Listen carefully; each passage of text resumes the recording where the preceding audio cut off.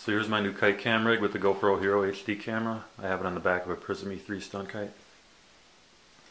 The camera itself with the battery in it is about 3.6 ounces, I think. With all the rigging it's about 5.5, maybe slightly more. My old rig with the flip minnow HD with the wide angle lens was about 8. So this is much nicer, flies a lot better. The first thing, we have two R-Sky center tees, one front, one back. You can get these at the kite shop for $2.50 a piece. It's kind of pricey, but we need these R-Skies because they have the distance between the two barrels here, and that gets us away from the spine far enough that we can fit these cross pieces in without running into the sail too much.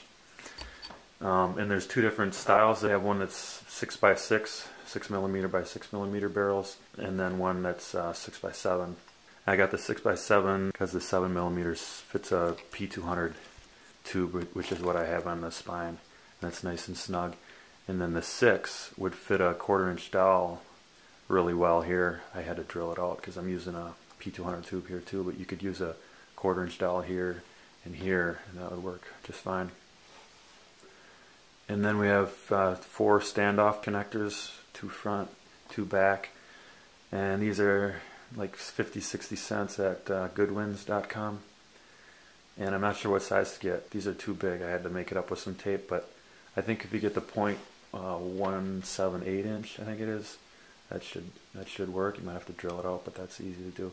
And I just cut the corners off these sides so to keep it from running into the sail too much here, and then reinforce with a little Dacron tape. And then we have 4 Premier center tees. These are also at Goodwin's for like 50-60 cents. And these are also 7x6. And so I would use either a P200 tube or a fatter dowel, a 3/8 dowel that you might have to sand down for this cross piece. And then you'd have the 6mm for these and these, because that's what I'm using, 1/4-inch dowel on the side of the camera. And this rod could also be 1/4-inch dowel, and that would fit into the 6 real well. What I'm using here is 3.6mm dowel. It's comes in a 4-foot length at Goodwin's for $5.19. You just want it long enough so it sticks beyond the camera far enough to tie into this other rod here. I just have it tied in with some rubber band here. And this is 2mm rod. It also comes in a 4-foot section at Goodwin's for $3.19. And that just goes into some APA edge connectors on the lower spreader on either side, and have some vinyl end caps glued into the rod. And also some vinyl end caps here and here. And these you have to shove through with the rod until the tip sticks out, and then you cut the tip off, and that just makes up that extra space. And I also have one layer of aluminum tape just to give it a little more resistance there. And that 2mm rod keeps the camera from doing this and from rolling. That works really well. So you can slide the camera back and forth along this rod to compensate for, the angle of the kite relative to the ground, which will change depending on the wind speed. The top of the window changes, and that changes the angle of the kite relative to the ground. So you can compensate for that by sliding this back and forth.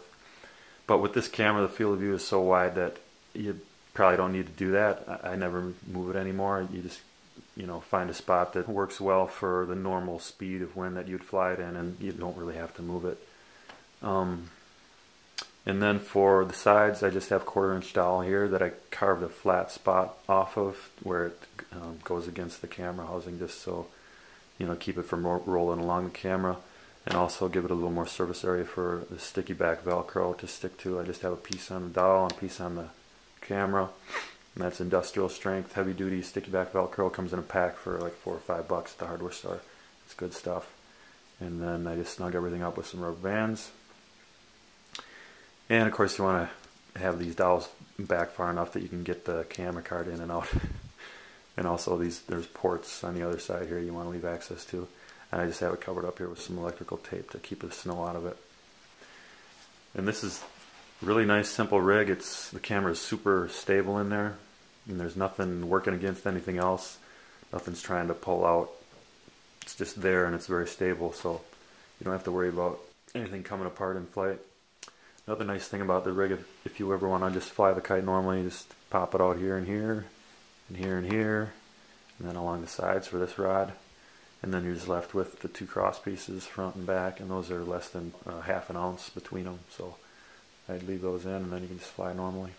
So the rig I really like. It's just that the kite doesn't like having the weight on its back like that low. Goes into a pitchy wobble like this. You can fix it if you can move the camera far enough up the spine, but I can't with this camera because the field of view is so wide that if I move it up any further, I get the kite into the shot. So I have to leave it about like there, but it's so light that it doesn't really do that much anyway. A decent wind stabilizes it pretty well, so I don't think it's going to be an issue.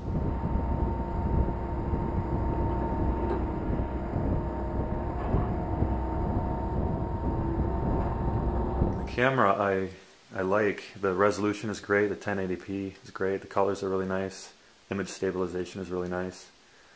But I don't like the wide field of view. It's great for, adventure sports stuff down low. But I don't like that fisheye distortion along the horizon when I'm up high. It's not a real cinematic shot. But I haven't quite flown enough to decide if it's going to be a real issue. So we'll see. And I think that's it.